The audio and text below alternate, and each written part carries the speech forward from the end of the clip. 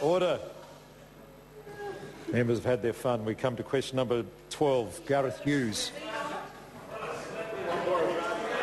Order. I want to hear Gareth Hughes from the order. The Honourable Annette King ought to cease interjecting.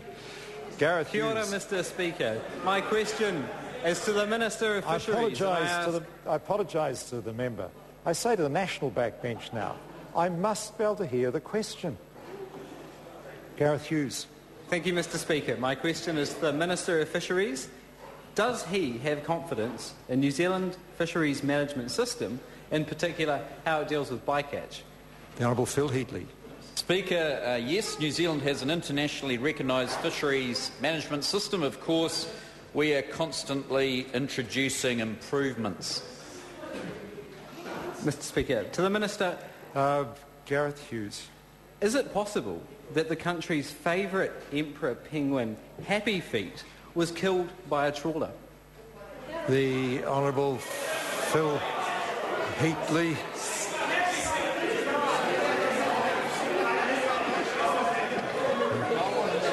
Mr. Speaker. Phil Heatley.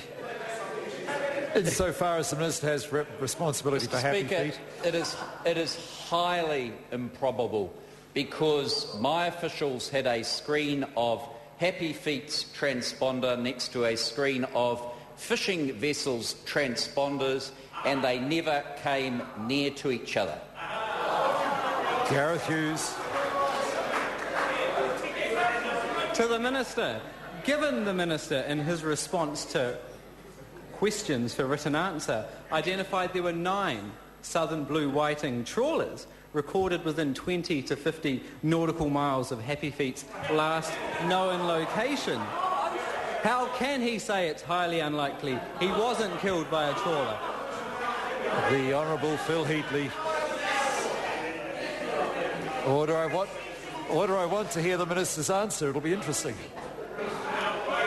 Mr. Speaker, I can report then that when Happy Feet's transponder turned off, the nearest southern blue whiting fishing vessel was 32 kilometres away.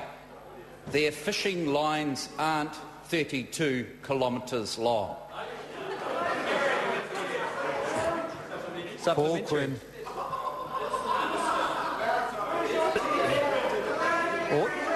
Order. I want to belt. Is the Minister able to advise us as to what did happen to Happy Feet? The Honourable Phil Heatley. I really want to. Mr. Speaker,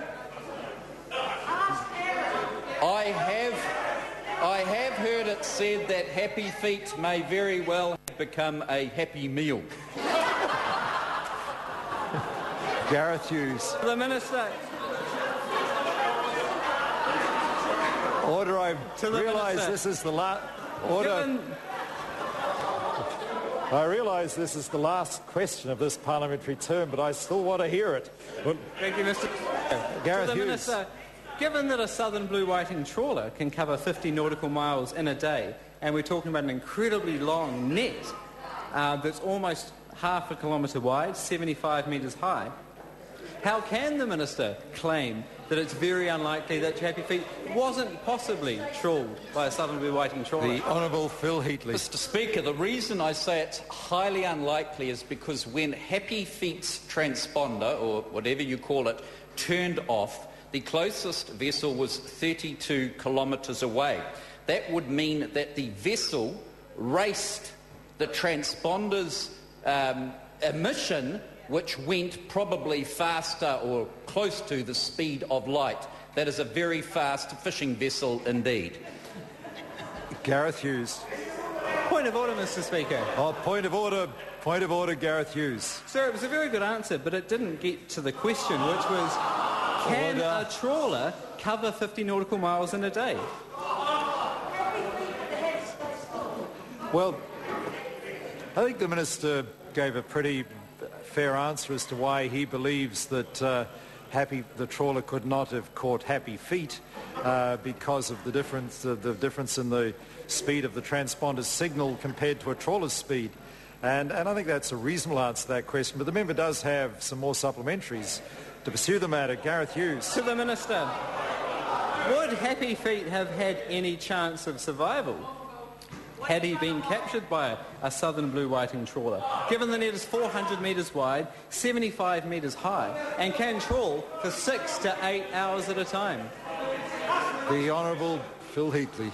I hate to sink the member further, but unfortunately the facts are that the closest vessel to Happy Feet when the transponder went off was in fact the Tangaroa, the boat that released Happy Feet.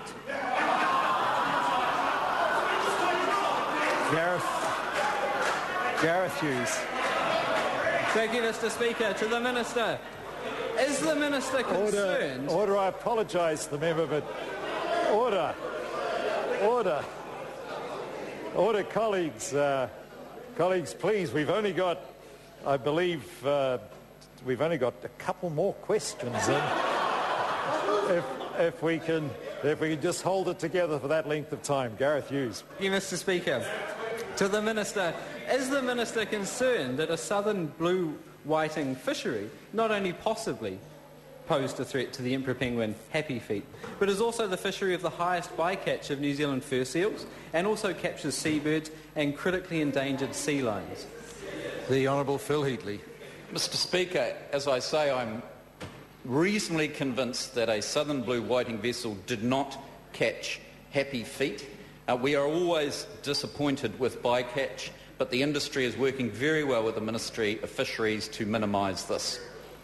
Gareth Hughes. Thank you, Mr. Speaker. To the Minister, will the Minister consider stopping the destructive practice of bottom trawling, given its devastating effects on the marine environment and endangered species, and the risk to our fisheries image globally, given last week The Guardian ran an article on New Zealand's Hector's dolphin, and that was covered prominently in the UK media. Is it a risk to our clean green brand?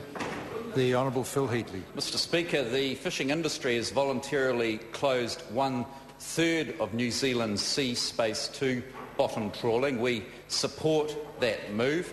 It's one of the largest areas closed in the world, which shows their responsible attitude, and I support them.